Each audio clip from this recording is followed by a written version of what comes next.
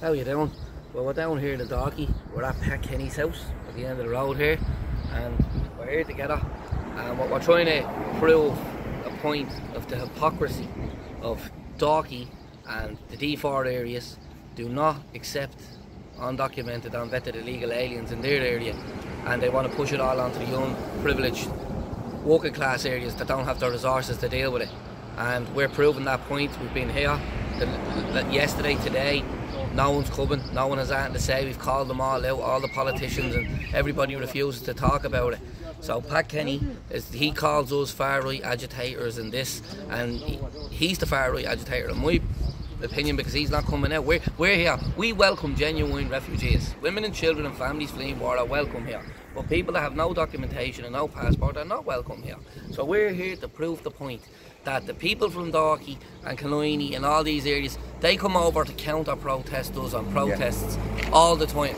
But yet, they never say when it's here, because they don't want them in their area. They want them put into Finglas, Clondalkin, Coolock, Ballymun, Tormican Lane, all these areas. We done a documentary during the week. On 3 days we were out doing it, and we found umpteen properties between hospitals, old hotels. Jury's is sitting there with 400 rooms in it.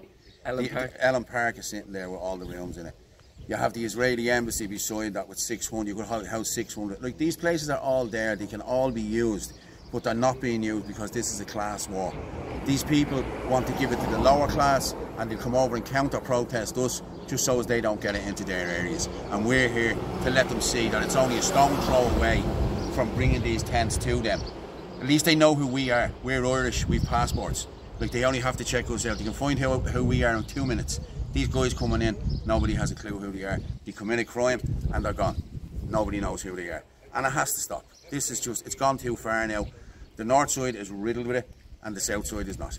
And that's just why we're here. It's my opinion that this is simple case, and they're starting to talk about it on the radio. Yeah. And the way it is people in Dalkey and all these rich areas, they're mainly employers and bosses and companies.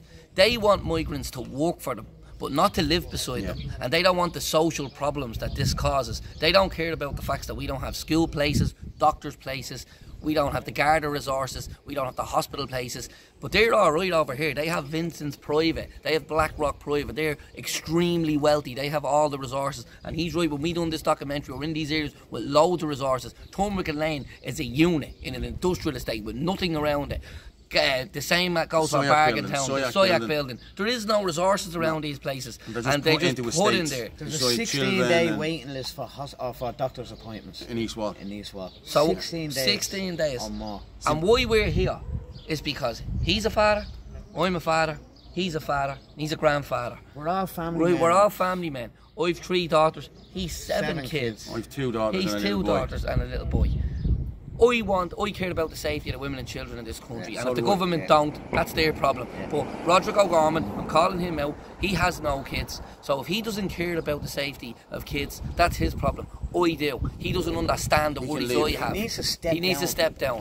And he really does, because he doesn't understand the worries that a dad of children have. I have to worry about my daughter walking home.